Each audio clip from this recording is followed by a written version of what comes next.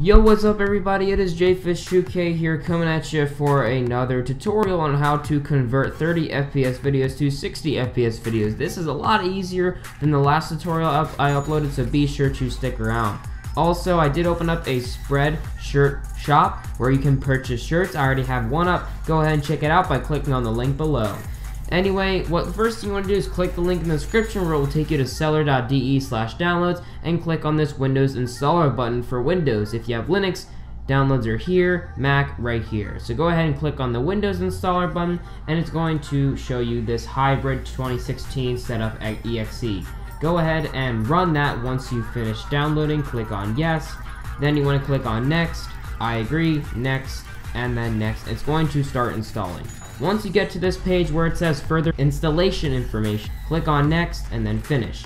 And then what you want to do is double click on the hybrid icon that you see on the desktop, and then it's going to show this little logo right here where it will boot up the software. The first thing that you want to do is go to the main tab, which you should already be on, and click on this audio handling bar right here.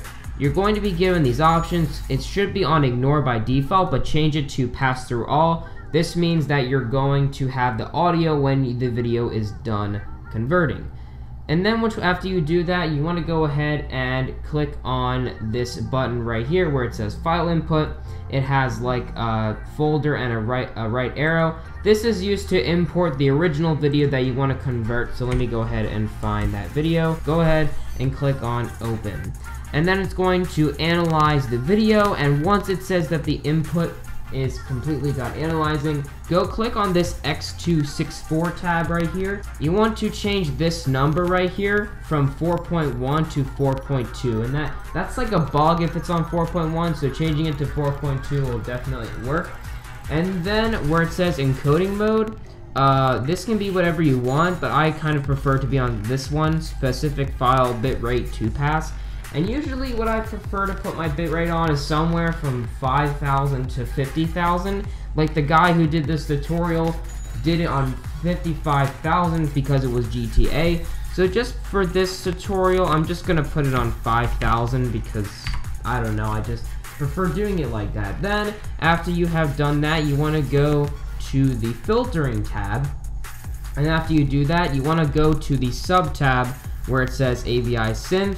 And then you want to go to the other sub tab where it says frame, and then you're going to be presented with this, and then you want to click on this FPS adjust option. Just tick that box, and here you're going to see a SAL FPS thing. Change that to interframe by just clicking on it and changing it to interframe.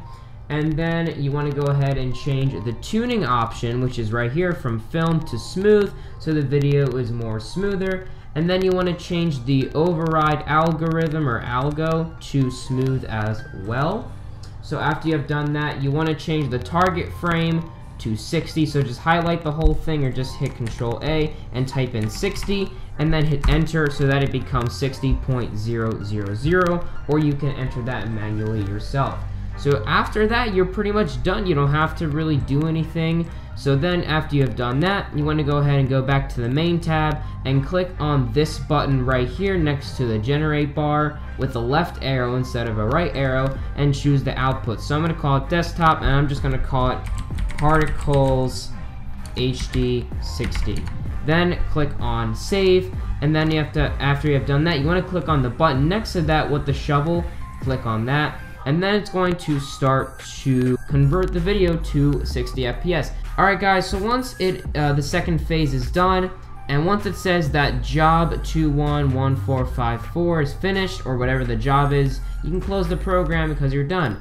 So let's go ahead and take a look at the original video right here. So as you can see, look at how much smoother that is. Like, it's freaking crazy. Like, look at that. Like, just like the first one was so laggy. But yeah guys, that is how to convert 30 FPS videos to 60 FPS videos the easy way. If you have any problems or concerns, please comment the problem down below and I will be sure to respond with help. But anyway, that's pretty much it, and peace out.